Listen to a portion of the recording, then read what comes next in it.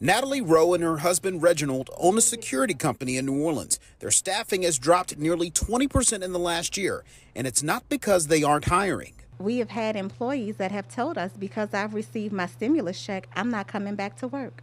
Although they offer competitive wages and benefits, many of their workers choose not to clock back in. Natalie says she would rather help them make wise choices with the extra cash. Perhaps with the stimulus check, let's look at helping you to buy a home. New Orleans has a great first-time home buyers program.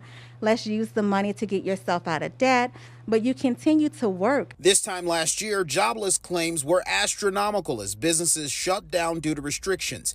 This week, those claims have decreased by 90%, indicating a major bounce back. I understand if you are good right now, but eventually, and that's how the government works, they're going to just take it away. Local marketing agent Paris Harris hosted a career fair. She says employers shared similar stories, and she encourages people to not let the stimulus stop them from working. This is a pandemic. It's not a new way of life.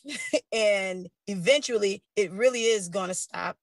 And, you want to make sure you leave good impressions with the people that you worked for or you want to work for.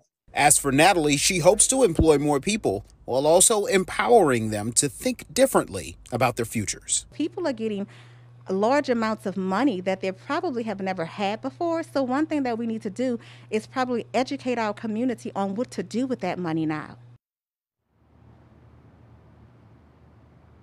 Now, of course, it all depends on your personal situation, but our financial expert, Kimberly Washington, a CPA, she gives some great advice on what to do with that stimulus money.